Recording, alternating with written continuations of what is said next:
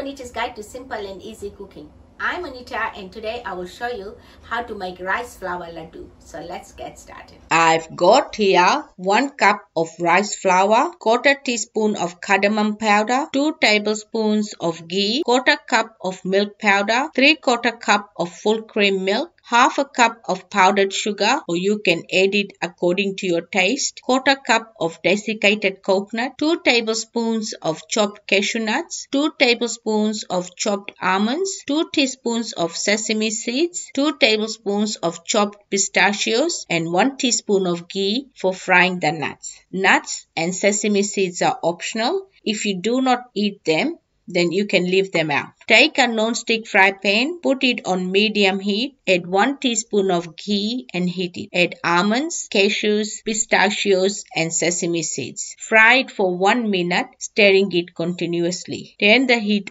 off and take it out in a dish. Wipe the fry pan with a tea towel, put it on medium heat again, add rice flour and roast it for 8 minutes, stirring it continuously. After 8 minutes, lower the heat, add desiccated coconut, continue stirring it and cook it for 2 minutes. After 2 minutes, add milk powder, milk and ghee. Mix it well to combine and cook it for 2 minutes, breaking up any lumps using the back of your spoon or a spatula. Add powdered sugar, mix it well to combine and cook it for 2 minutes. Add cardamom powder, give it a mix, turn the heat off, cover it and let it rest for 5 minutes. After 5 minutes, transfer the mixture into a plate. Add chopped nuts and mix it well.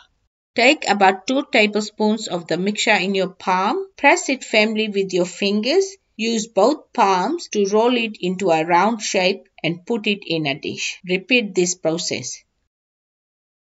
My rice flour laddu is ready and you can make it and serve it to family and friends. Leftover laddu can be kept in a sealed container on the bench top for 2 weeks or in the fridge for up to 1 month. Enjoy.